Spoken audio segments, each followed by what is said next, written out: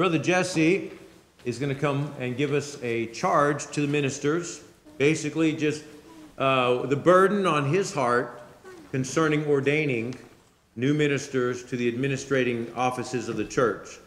We're not ordaining these men to preach. They've already been doing that. We're not ordaining them to be disciples. They should already be that. We're not ordaining them to be ambassadors for Christ. Every disciple of Christ, every Christian should be that. Ordination has to do with administrative authority in the body of Christ, in the church of Jesus Christ. And so that's a great responsibility. It has to do with where this church is going to be in 20 years. And so, Brother Jesse, you come ahead and share what the Lord has laid on your heart.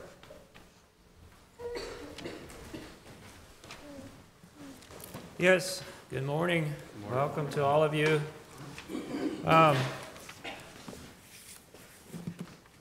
There will be benefit to you to listen in, because a lot of this is just general understanding that the people of God should have. It's going to have some background as far as why we would be doing what we're doing this morning. And there's a number of different references we're going to be looking at. You can follow along if you want to. Otherwise, just listen in. We're going to be starting in Acts chapter 7, starting at verse 30.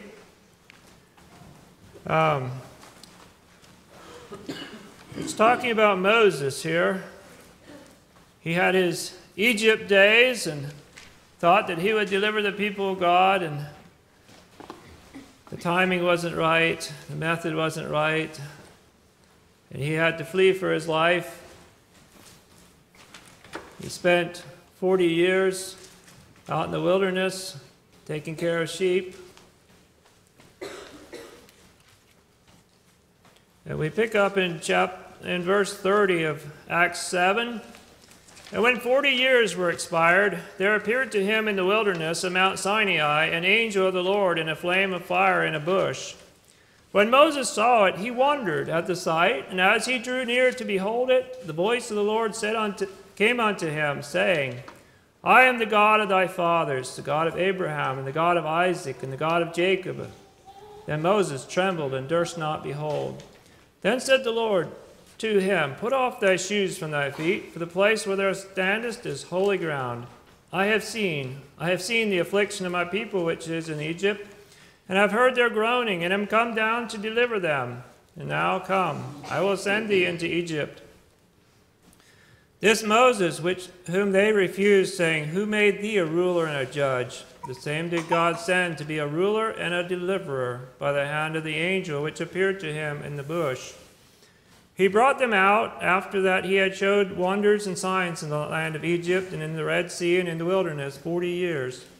This is that Moses which said unto the children of Israel, A prophet shall the Lord your God raise up unto you of your brethren, like unto me, him shall ye hear. This is he that was in the church in the wilderness, with the angel which spake to him in the Mount Sinai, and with our fathers, who received the lively oracles to give unto us, to whom our fathers would not obey, but thrust him from them, and in their hearts turned back into Egypt, saying unto Aaron, Make us gods to go before us. For as for this Moses, which brought us out of the land of Egypt, we wot not what is become of him. Several observations here.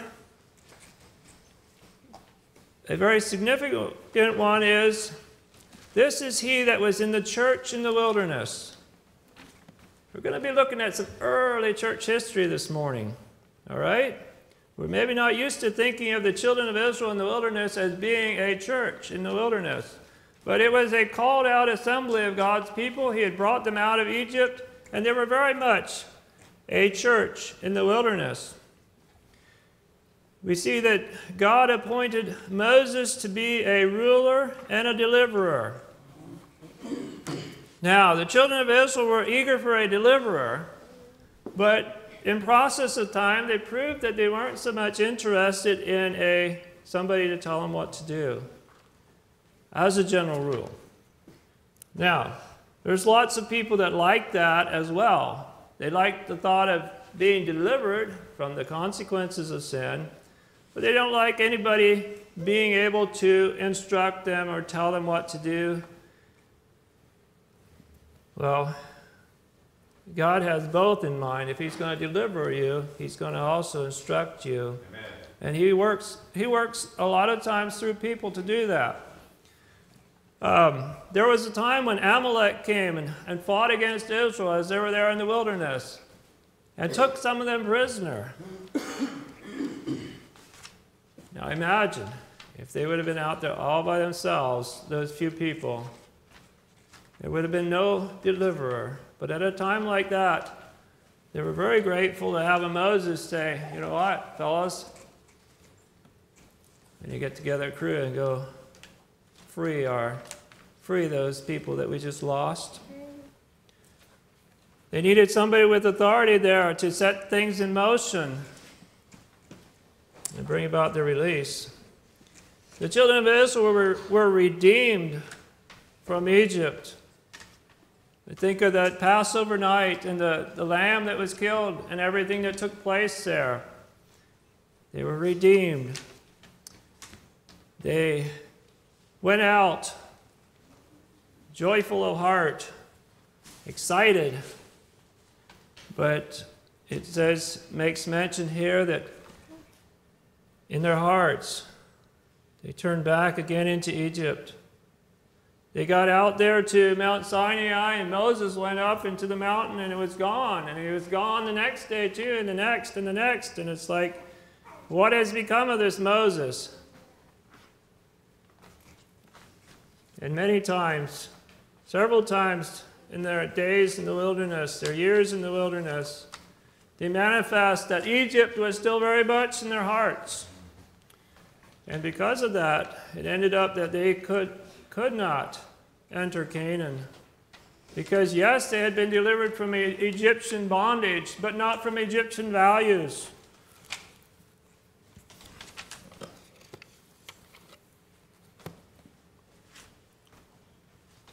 And Jude verse 5 makes the statement,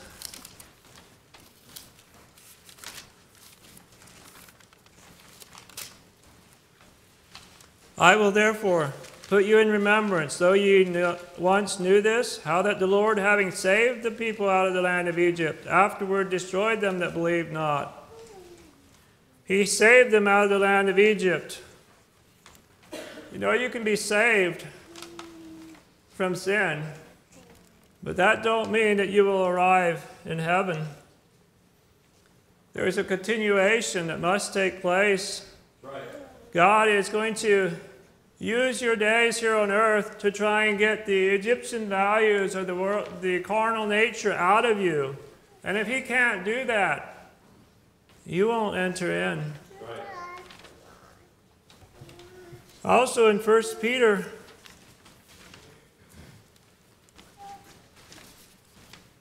I want to show you the great similarity between early church history in the wilderness and early church history in the Apostles' day. And then the next logical step would be that we should be patterning after that. In 1 Peter chapter 1, starting in verse 13, says, but ye are a chosen generation. No, that's in chapter 2. We're in chapter 1 yet. 13. Wherefore, gird up the loins of your mind, be sober, and hope to the end for the grace that is to be brought unto you at the revelation of Jesus Christ, as obedient children, not fashioning yourselves according to the former lust in your ignorance. But as he which hath called you is holy, so be ye holy in all manner of conversation, because it is written, be ye holy, for I am holy. And if ye call on the Father, who without respect of persons judgeth according to every man's work, pass the time of your sojourning here in fear. For as much as ye know that ye were not redeemed with corruptible things, as silver and gold, from your vain conversation received by tradition from your fathers, but with the precious blood of Christ, as of a lamb, without blemish and without spot.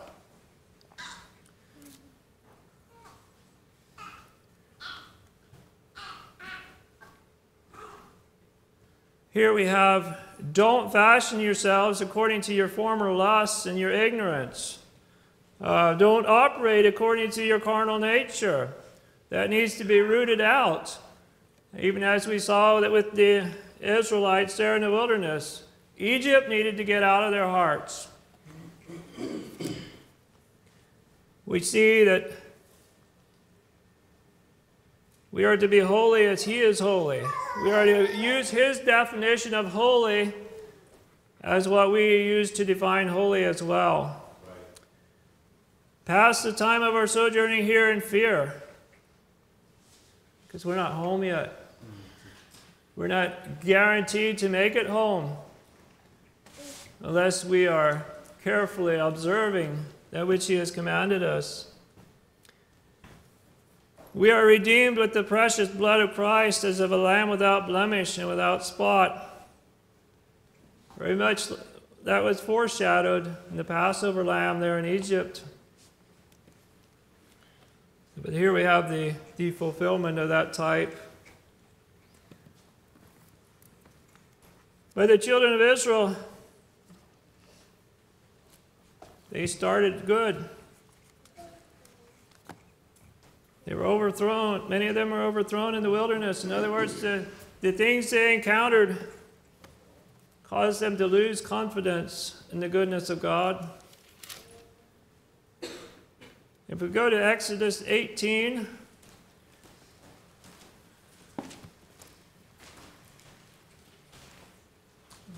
the children of Israel are out in the wilderness, and starting in verse 13, it came to pass on the morrow that Moses sat to judge the people, and the people stood by Moses from the morning until the evening. And when Moses' father-in-law saw all that he did to the people, he said, What is this thing that thou doest to the people? Why sittest thou thyself alone, and all the people stand by thee from morning unto even? And Moses said unto his father-in-law, Because the people come unto me to inquire of God. When they have a matter, they come unto me, and I judge between one and another. And I do make them know the statutes of God and His laws. And Moses' father-in-law said unto him, The thing that thou doest is not good. Thou wilt surely wear away, both thou and this people that is with thee, for this thing is too heavy for thee. Thou art not able to perform it thyself alone. Hearken now unto my voice, and I will give thee counsel, and God shall be with thee. Be thou for the people to Godward, that thou mayest bring the causes unto God. And thou shalt teach them ordinances and laws, and shalt show them the way wherein they must walk, and the work that they must do. Moreover, thou shalt provide out of all the people able men, such as fear God, men of truth, hating covetousness, and place such over them, to be rulers of thousands, and rulers of hundreds, rulers of 50s, and rulers of 10s. And let them judge the people at all seasons, and it shall be that every great matter that they shall bring unto thee, but every small matter they shall judge so shall it be easier for thyself, and they shall bear the burden with thee. If thou do this thing, and God command thee so, then thou shalt be able to endure, and all this people shall also go to their place in peace. So Moses hearkened to the voice of his father-in-law, and did all that he had said. And Moses chose able men out of all Israel, and made them heads over the people, rulers of thousands, rulers of hundreds, rulers of 50s, and rulers of 10s. And they judged the people at all seasons. The hard causes they brought unto Moses, but every small matter they judged themselves. Here we have the choosing out of people to assist Moses in his job. Moses' job was the propagation of godliness, the enforcement of the law that God was giving to them, and it was quite a load. And the advice here given to seek out able men who would help him bear that burden. A very wise thing. This was a very important work.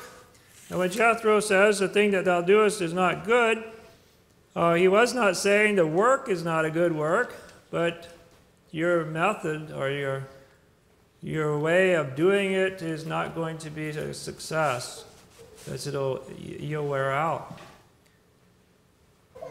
This was an important work. It should be shared by many. Able men. Notice what it says about them. Able men such as fear God. It's the very first thing on the list. Men of truth. The truth is the most important factor here. Hating covetousness. They're not looking to receive their reward in this life. They're not seeking their own advancement in this life. Place such over them. They were able to understand principles of judgment, grasp it, and then the people were able to come to them and have their cases heard in a very timely manner. And they were able to make judgments on most matters. However, if there was ever anything that was too hard for them, it's like, well, let's take this one to Moses. Notice that Moses, even though he had such a good relationship with God, he received so much instruction directly from God. It is through Jethro that this wisdom or this idea comes. You know, there's things in life that God wants you to know that he probably is not going to tell you except through somebody else.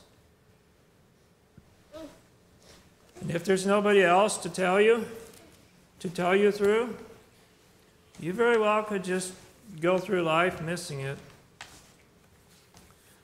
That's an important part of the church body. Amen. Because ignorance does you no good. Ignorance has consequences. In the next chapter, in verse 3, Moses went up unto God, and the Lord called unto him out of the mountain, saying, Thus shalt thou say to the children of Jacob, and tell the children of Israel, Ye have seen what I did unto the Egyptians, and how I bare you on eagle's wings, and brought you unto myself. Now therefore, if ye will obey my voice indeed, and keep my covenant, then ye shall be a peculiar treasure unto me above all people, for all the earth is mine. And ye shall be unto me a kingdom of priests and an holy nation. These are the words which thou shalt speak unto the children of Israel.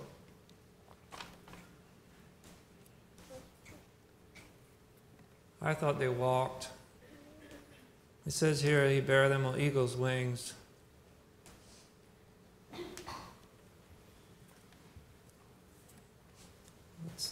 Maybe that's a nice way of saying you weren't alone. I enabled you to make this trip. I'm in favor of this, and so I'm with you. I'm enabling you. We notice here a covenant, an agreement.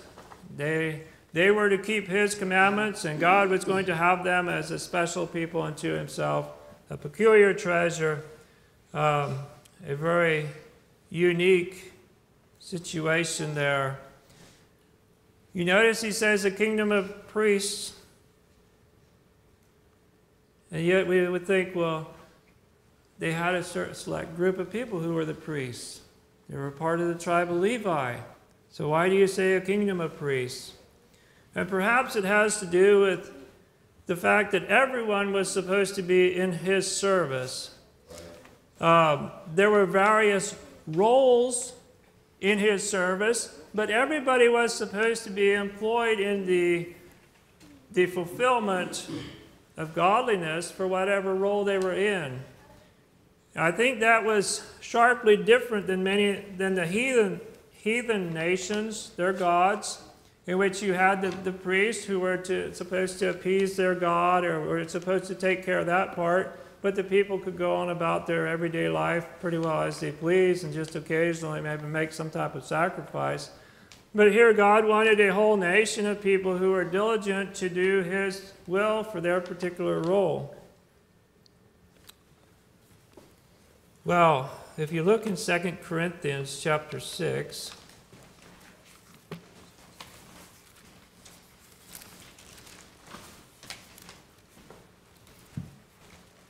I think we'll notice something very interesting.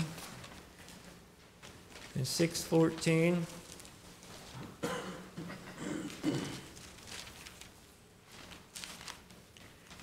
be ye not unequally yoked together with unbelievers, for what fellowship hath righteousness with unrighteousness, and what communion hath light with darkness, and what concord hath Christ with Belial, or what part hath he that believeth with an infidel?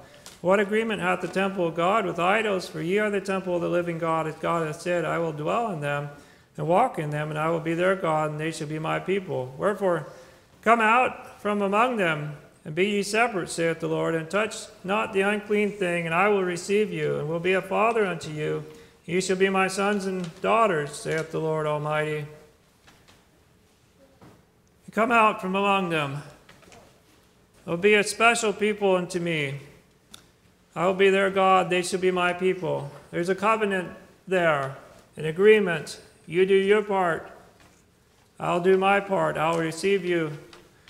Having therefore these promises, dearly beloved, let us cleanse ourselves from all filthiness of the flesh and spirit, perfecting holiness in the fear of God. These promises do not give any room for you to just sit back and take it easy. I mean, after all, God promised. Yes, he promised to do that if you did your part. If you're perfecting yourself from all uncleanness and such. In Acts chapter 15, thinking along the line of able men to aid in God's work. In Acts 15, certain men which came down from Judea taught the brethren and said, except ye be circumcised after the manner of Moses, ye cannot be saved. When therefore Paul and Barnabas had no small dissension and disputation with them, they determined that Paul and Barnabas and certain other of them should go up to Jerusalem unto the apostles and elders about this question. And being brought on their way by the church, they passed through Phoenicia and Samaria, declaring the conversion of the Gentiles, and they caused great joy unto all the brethren. And when they were come to Jerusalem, they were received of the church and of the apostles and elders, and they declared all things that God had done with them. But there rose up certain of the sect of the Pharisees which believed, saying that it was needful to circumcise them and to command them to keep the law of Moses. And the apostles and elders came together for to consider this matter. And when there had been much disputing, and Peter rose up, and he shared his experiences there. Here was a matter, a hard matter, not easily settled. It was essential to settle it because the church could not prosper with it unsettled. We notice the apostles and elders came together to consider this matter. That was what they were supposed to do. And they discussed the situation thoroughly, listened to the different viewpoints and experiences, and then in verse 19, James is talking. James was the head of the church there, and he made this proposal. Wherefore my sentence is that we trouble not them which from among the Gentiles are turned to God. He mentions a few things that they need to be sure to do. This was talking about whether or not they needed to observe all the ceremonial law. He said these are the necessary things for them to observe. And then 22, then it pleased the apostles and elders with the whole church to send chosen men of their own company to Antioch with Paul and Barnabas, namely Judas, surnamed Barsabas, and Silas, and chief men among the brethren. And also, like in 25, men, let's see. It seemed good unto us, being assembled with one accord, to send chosen men unto you with our beloved Barnabas and Paul. And we have, let's see, 28. For it seemed good to the Holy Ghost and to us to lay upon you no greater burden than these necessary things. This is the way it's supposed to work. Right. It does not indicate that any of the leadership were in opposition to this decision, but rather it would all points in the direction that all the elders they saw what James proposed. They saw the wisdom of God in it, and considering the evidence and everything, It's like there's no other way to go. And so they were behind it. There was unified leadership there. And that should always be the case when there's something that's required of the flock. I think the leadership should always be totally in agreement on it. And it's only reasonable because if proper people are ordained, I mean, fear God. You have to fear God. And not just in a small way, but in a major way. And people who fear God, when there's issues that are necessary issues, they should be able to discuss it and come to unanimous agreement. In 1 Peter chapter 2,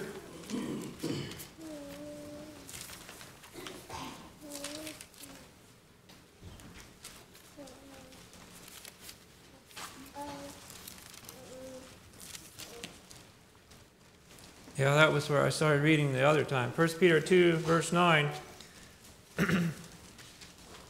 Listen, see if you've heard this one before.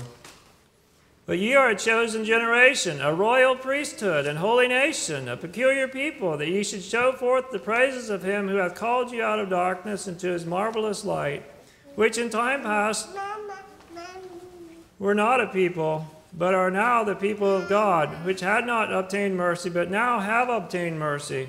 Dearly beloved, I beseech you as strangers and pilgrims, abstain from fleshly lusts which war against the soul. Chosen generation, royal priesthood, holy nation. Wasn't that all said to the children of Israel there in the wilderness? Amen. Here we have the church in the apostles' day hearing the same message.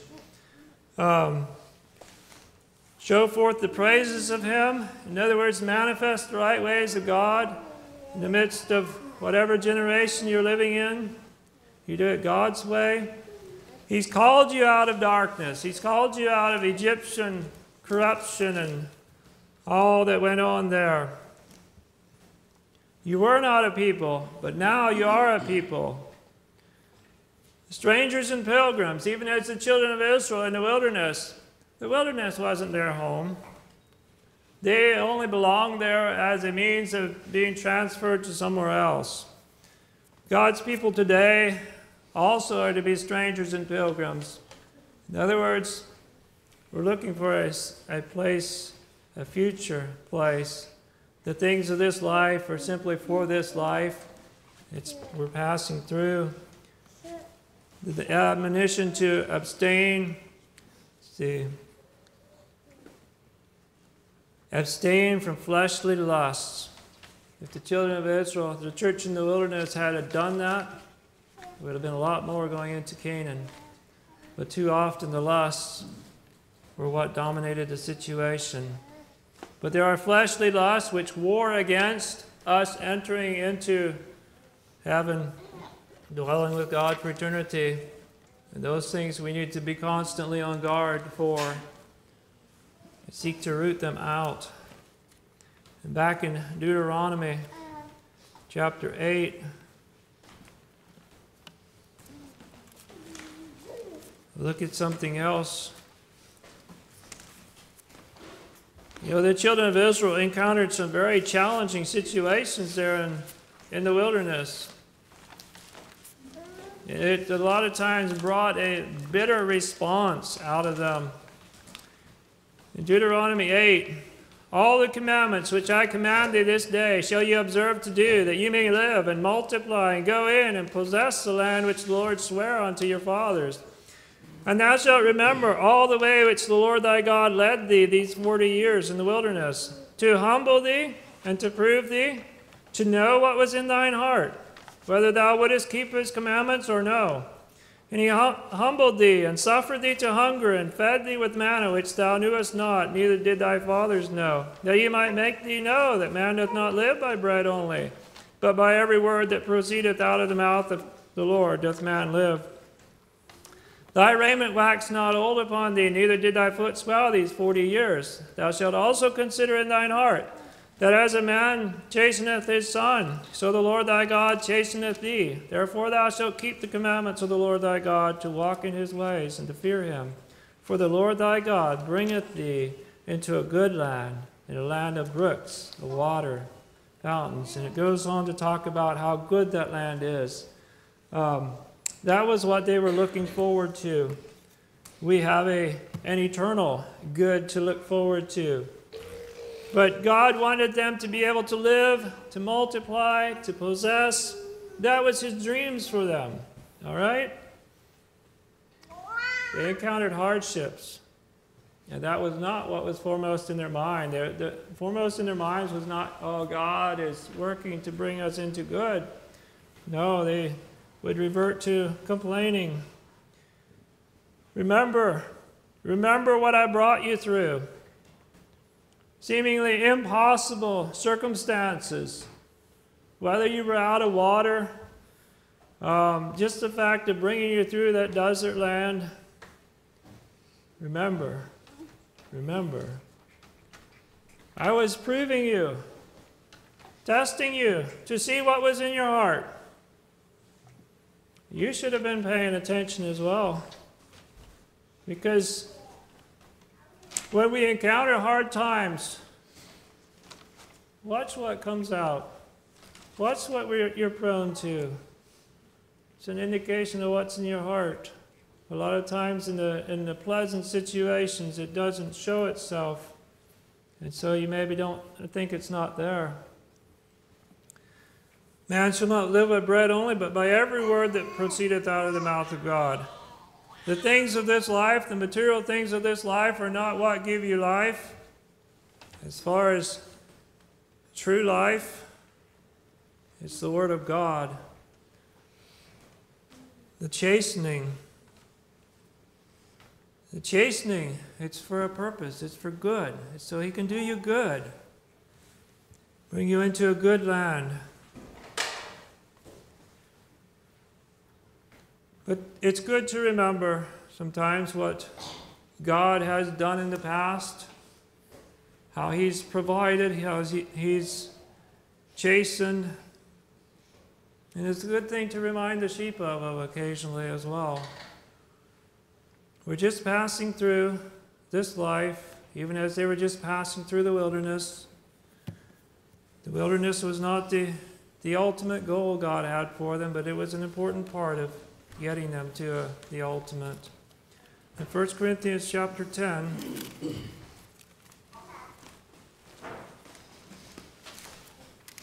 we have the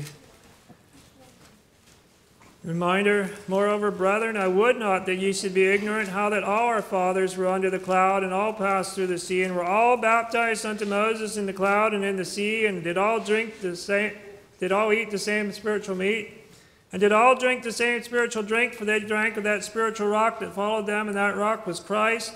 But with many of them God was not well pleased, for they were overthrown in the wilderness. Now these things were our examples, to the intent we should not lust after evil things, as they also lusted. Neither be ye idolaters, as were some of them, as it is written, the people sat down to eat and drink, and rose up to play. Neither let us commit fornication, as some of them committed, and fell in one day 23,000. Neither let us tempt Christ, as some of them also tempted, and were destroyed of serpents. Neither murmur ye, as some of them also murmured, and were destroyed of the destroyer. Now all these things happened unto them for examples, and they are written for our admonition, upon whom the ends of the world are come. Wherefore let him that thinketh he standeth take heed lest he fall. Don't forget about these examples. Don't be ignorant of it. They were overthrown. In other words, their confidence waxed pretty thin. And we notice here that they were tempting Christ.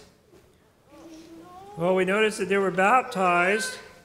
We notice that they all eat the same spiritual meat, drank the same spiritual drink. They drank of that spiritual rock that followed them. That rock was Christ. How's it any different than being a partaker of Christ today? They were partakers. Christ was there. He was in their midst. They were partaking of Him. But with many of them, God was not well pleased. They were overthrown in the wilderness. They didn't make it. They would have been able to. They should have been able to. But these things are written for our admonition. You notice several situations here where it talks about what they did and the fact that many of them were killed. I wonder how the others felt. Did they feel like, well, I didn't do too bad that time because I'm still living? And yet, there came a point there at Kadesh Barnea where they failed the test, and God said that was your last chance. But up to that point, they were still a part of the group. They were still moving forward. They thought they were standing, maybe. Let him that thinketh he standeth take heed lest he fall. The example there about tempting Christ was they were compassing the land of Edom, I believe it was, and they had to go around it. It was a long way, and they got weary of it, and the people spake against God and against Moses. Wherefore have ye brought us up out of Egypt to die in the wilderness? For there is no bread, neither is there any water, and our soul loatheth this light bread. The Lord sent fiery serpents among the people to accuse God of bringing them out to kill them. That is awful. That's not why God brought them out. Leaders have a responsibility. There was an example of in the land of Canaan when there was somebody found dead out in the field. It was like, hey, nobody knew who did it. Well, maybe one person did, but nobody really knew who it was. And yet that didn't free them from guilt. And the leaders, the elders of the cities had an obligation there to deal appropriately with the situation, and God told them exactly how to do that. But thinking about leaders have an obligation when something's out of order. It's like God has appointed you to take care of this. But in Numbers 27, Moses is about ready to die. And the thing that impresses me about it is his great concern. Moses spake in Numbers 27:15 unto the Lord, saying, Let the Lord, the God of the spirits of all flesh, set a man over the congregation, which may go out before them, and which may go in before them, and which may lead them out, and which may bring them in. That the congregation of the Lord be not as sheep which have no shepherd. The Lord said unto Moses, Take thee Joshua the son of Nun, a man in whom is the Spirit, and lay thine hand upon him. And then Eleazar is going to be with him as well, as far as he can inquire of God through Eleazar. But at Joshua's word, which would have been come from Eleazar, and that would have come from God, they're going to go out and they're going to come in. But Moses is concerned that the people of God be not as sheep without a shepherd, because there's danger, and sheep without a shepherd are very prone to suffer great damage. In 2 Peter, we have a very similar concern manifest by Peter.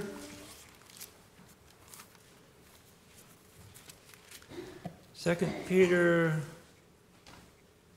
1:12.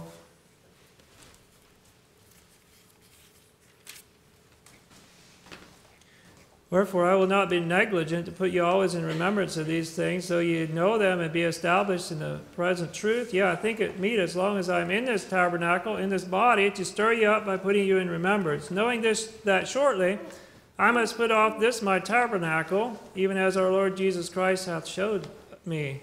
Moreover, I will endeavor that ye may be able after my decease, after I die, to have these things always in remembrance. For we have not followed cunningly devised fables, but we made known unto you the power and coming of our Lord Jesus Christ, but were eyewitnesses of his majesty. That situation is especially mentioned here because it is so important for everything else. I mean, if that wasn't the case, if Jesus wasn't that, then a lot of things he taught and would lose their significance. Put you in remembrance. After my decease, after I'm gone, I want you to have these things always in remembrance, because these are essential for your well-being. This is essential for the cause, and this cause is not all about me. When I'm gone, you don't need to remember so much about me. You need to remember this that I taught, this that I showed you. But his concern for the church, and something that came to my mind is, what will you and I pass on? What is our big concern about what will our children or what will our friends receive from us that they will carry on?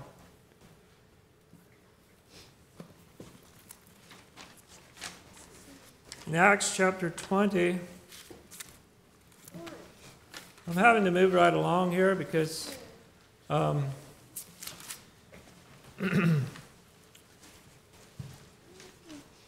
that's what the time is doing as well. Acts 20, verse 17. Yeah, this is Paul. He called for the elders from Ephesus, and you notice they already had the elders there. They didn't look around. It's like, well, who would that be? No, it was already known who they were, and so when the call came, they went. He talks about how he had spent his time with them. He talks about the bonds and afflictions abiding him, but none of these things move me, neither count I my life dear unto myself, so that I might finish my course with joy in the ministry which I have received of the Lord Jesus, to testify the gospel of the grace of God. Wherefore I take you to record this day that I am pure from the blood of all men, for I have not shunned to declare unto you all the counsel of God. Take heed therefore unto yourselves and to all the flock over the which the Holy Ghost hath made you overseers, to feed the church of God which he hath purchased with his own blood. There's going to be grievous wolves coming in. He hadn't held back anything that was profitable to them. Through fear of what they might do, say, no. It was what they needed. He gave it to them.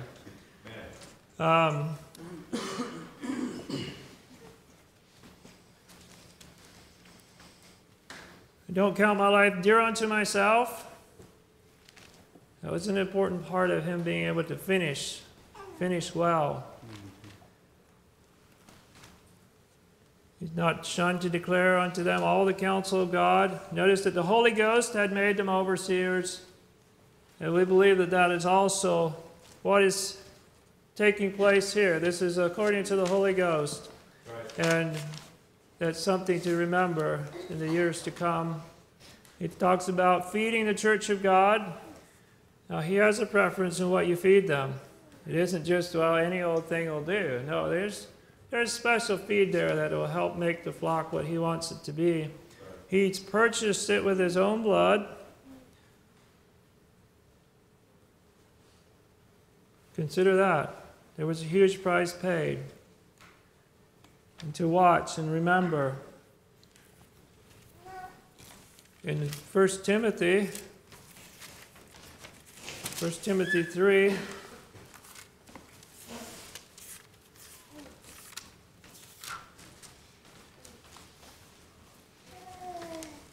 First Timothy 3:8. Likewise must the deacons be grave, not double-tongued, not given to much wine, not greedy of filthy lucre, holding the mystery of the faith and the pure conscience. Let these also first be proved, and then let them use the office of a deacon, being found blameless.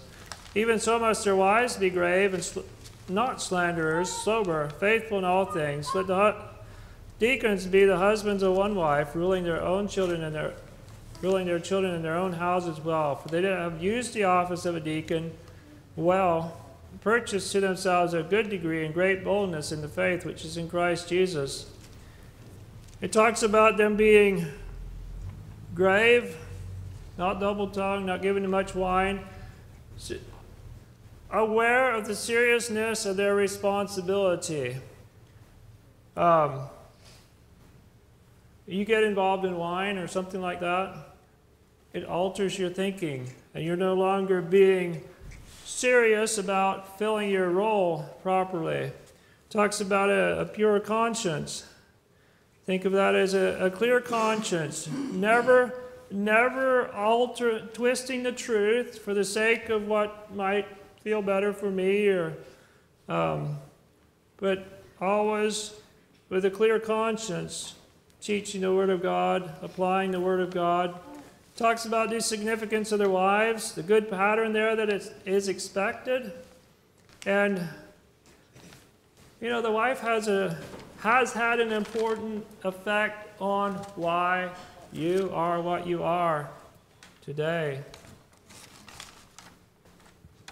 Ruling well. Oh, it's a challenge because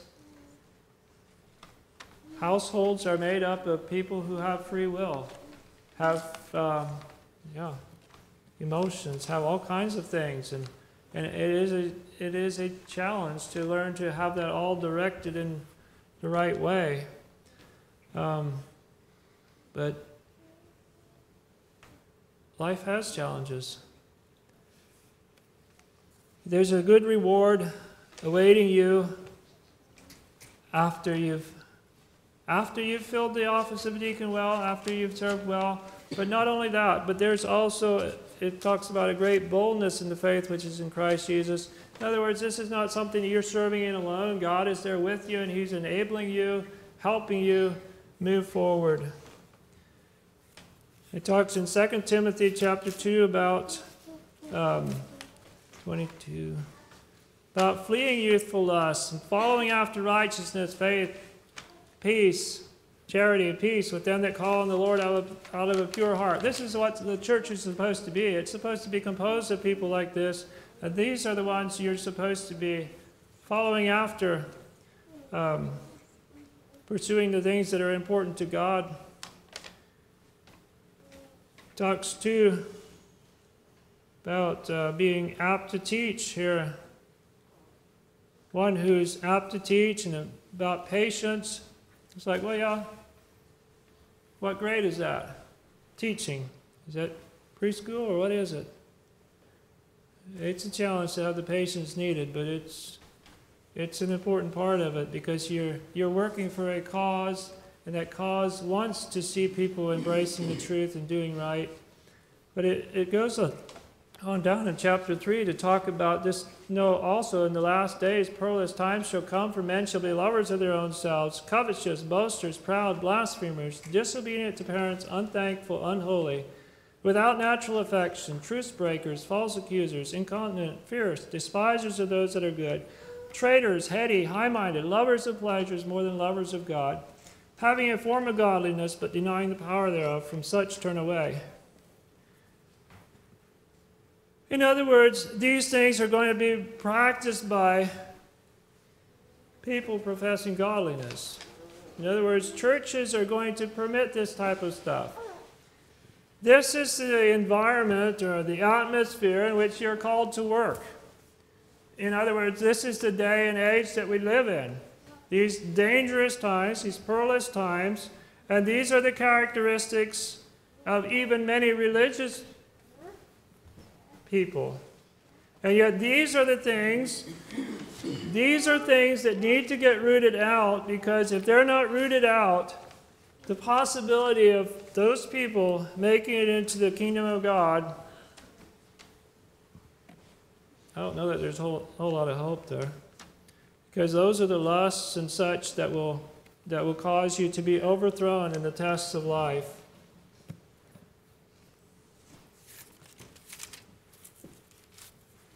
And a little bit from 2 Peter.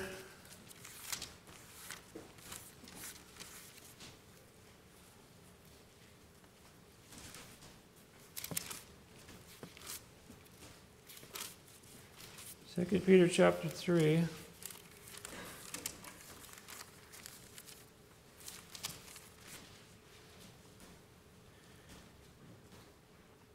But, beloved, be not ignorant of this one thing, that one day is with the Lord is 1,000 years, and 1,000 years is one day. The Lord is not slack concerning his promise, as some men count slackness, but is longsuffering to usward, not willing that any should perish, but that all should come to repentance. But the day of the Lord will come as a thief in the night, in which the heavens shall pass away with a great noise, and the elements shall melt with fervent heat, and the earth also and the works that are therein shall be burned up. Seeing then that all these things shall be dissolved, what manner of persons ought you to be in all holy conversation and godliness, looking for and hastening unto the coming of the day of God, wherein the heavens, being on fire, shall be dissolved, the elements shall melt with fervent heat. Nevertheless, we, according to his promise, look for new heavens and a new earth, wherein dwelleth righteousness. Wherefore, beloved, seeing that you look for such things, be diligent, that you may be found of him in peace, without spot and blameless. And I would say also, be diligent that those who you oversee would also be found that way. Right. And account that the long-suffering of our Lord is salvation, even as our beloved brother Paul also, according to the wisdom given unto him, hath written unto you, as also in all his epistles, speaking in them of these things, in which are some things hard to be understood, which they that are unlearned and unstable wrest, as they do also the other scriptures, unto their own destruction. Ye therefore, beloved, seeing ye know these things before, beware, lest ye also, being led away with the error of the wicked, fall from your own steadfastness. But grow in grace and in the knowledge of our Lord and Savior Jesus Christ. To him be glory both now and forever. Amen. God's not indifferent in his delay. Why hasn't he come yet? He's not indifferent. He's patiently waiting in hopes that more come to repentance, that more walk in the truth, that more are ready when he does come. He's not willing that any should perish, but that all should come to repentance and find life. This earth and all the things in it will someday be burned up.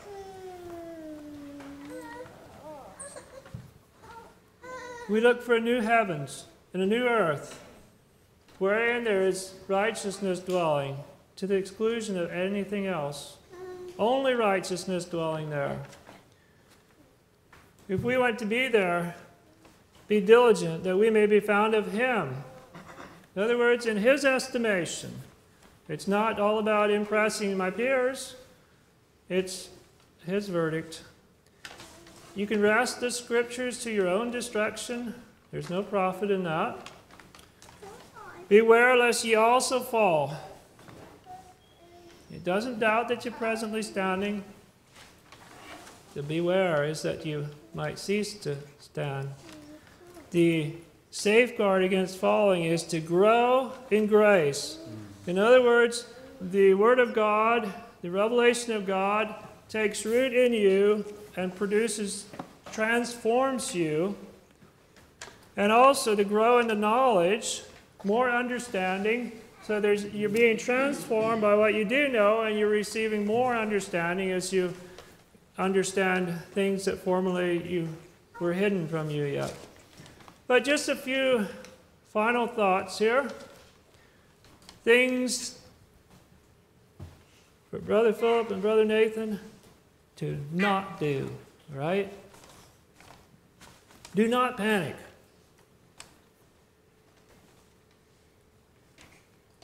Whatever happened didn't take God by surprise. If you've been doing what you're supposed to be doing, there is a way through. Do not despair. This is something God wants to have successful. So don't despair. Do not be impatient. Good things take time. However, also don't be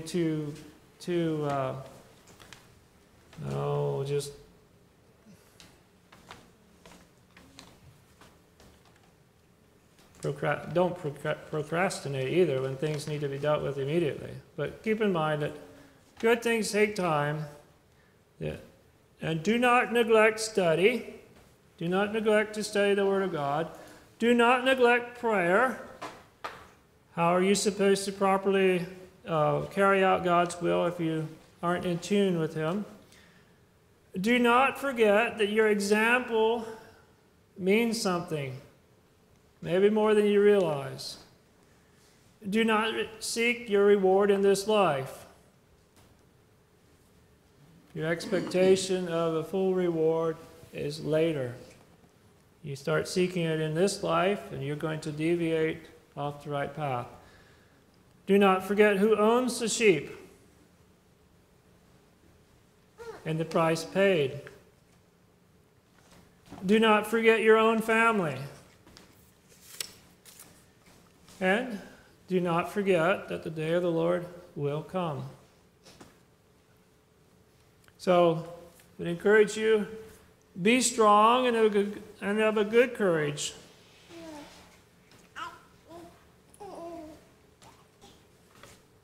Help take care of this flock. And hold forth the word of life to this generation. And I'm pleased. I'm pleased with this whole idea, the whole working out of it. I believe it's a good team to be on. And there's reason why we have 4 gospels. It's like, why didn't God put everything in one gospel? But think about it. The 4 gospels are slightly different. They have a little different perspective.